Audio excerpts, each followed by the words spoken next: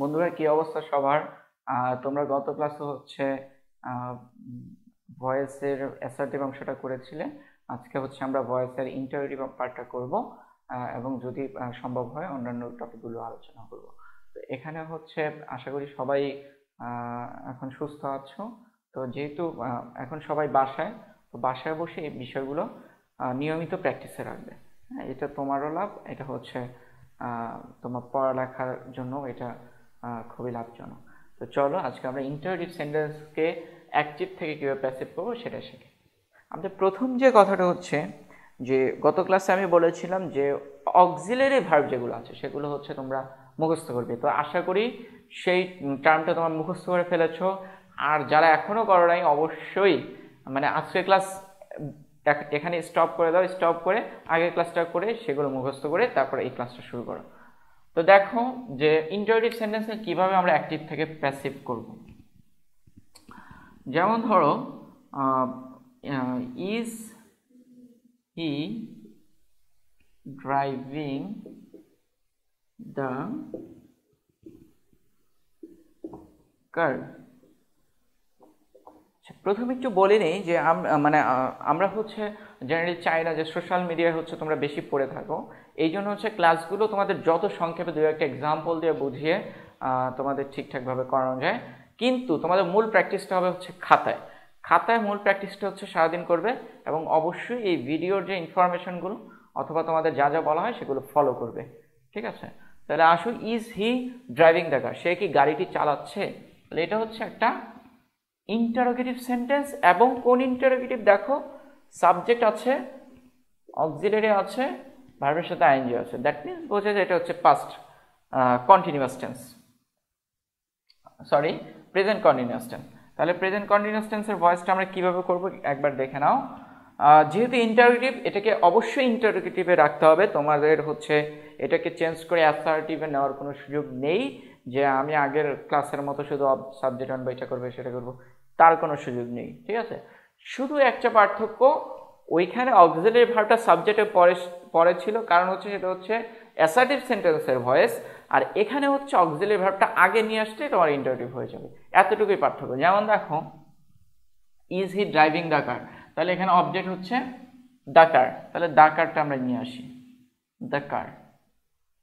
এখন present কন্টিনিউয়াসে auxiliary কি হয়?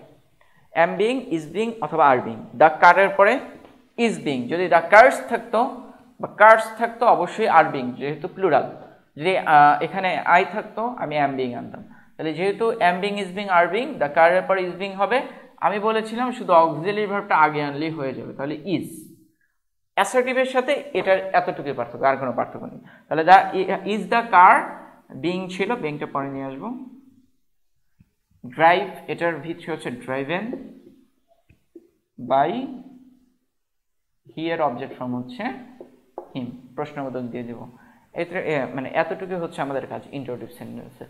তো ইন্টারোগেটিভ সেন্টেন্স তোমরা জানো শুধু হচ্ছে অক্সিলারি ভার্ব দিয়ে শুরু হবে এমন কোনো কথা নাই। ইন্টারোগেটিভ সেন্টেন্স হচ্ছে ডব্লিউএইচ দিয়েও শুরু হতে পারে। সেক্ষেত্রে আমরা কি করব সেই নিয়মগুলো একটু দেখো।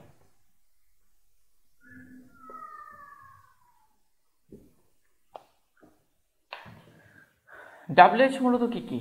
What, how, when, where, why, who, এগুলো মানে যেগুলো ডব্লিউএইচ যুক্ত আর কি হচ্ছে তোমার ওয়ার্ড। তাহলে দেখো যে এটাকে যখন আমরা চেঞ্জ করবো, এখন জানি আমরা অক্সিলারি পরিবর্তে অক্সিলারি আনি, বাট এই যে ডব্লিউএইচ দিয়ে যখন কোনো এক মানে ইন্টারোগেটিভ সেন্টেন্স শুরু হবে তখন আমরা কিভাবে করব? তখন হচ্ছে আমরা এখানে একটা ছোট্ট পরিবর্তন আনবো। সেটা হচ্ছে হু এর পরিবর্তে আমরা হুম নিয়ে আসবো, এবং সরি হু এর পরিবর্তে বাই হুম নিয়ে আসবো, এবং হুমের পরিবর্তে হু নিয়ে আসবো।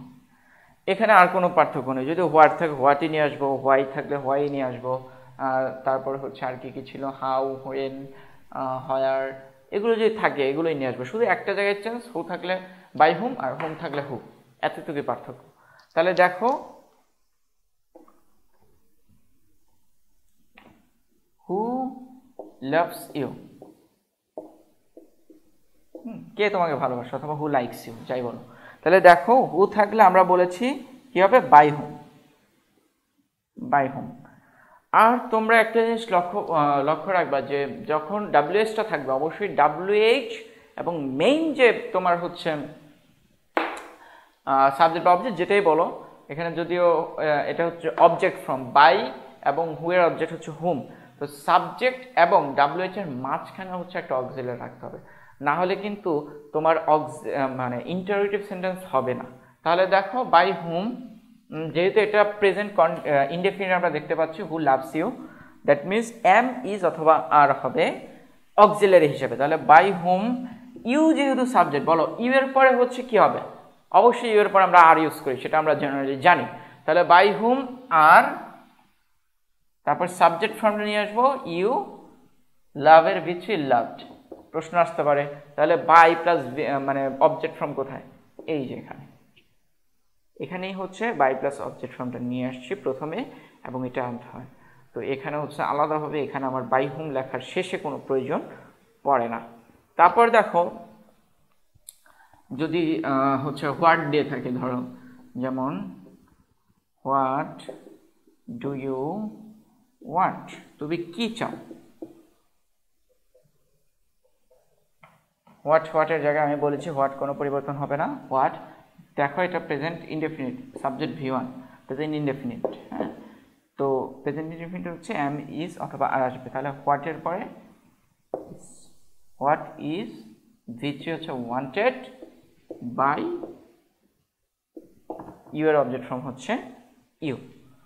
এভাবে হচ্ছে ইনডাইরেক্ট সেন্টেন্সগুলো তোমার কভার করতে হবে এবং বইয়ের মধ্যে অক্সিলারি থাক ডাব্লিউএস থাক সবগুলো এক্সাম্পল যা আছে বই সবার নিশ্চয়ই বাসায় খুব মানে ভালো রাইটারের বই রাখো, সো সেই বইগুলো ফলো করে ইন্টারেক্টিভ সেন্টেন্সের যে এক্সাম্পলগুলো আছে সেগুলো শেষ করে ফেলবে।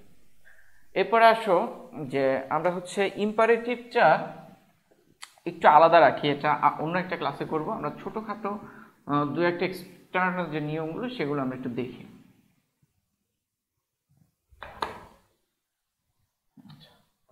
প্রথম যে নিয়মটা সেটা হচ্ছে কোয়াসি প্যাসিভ।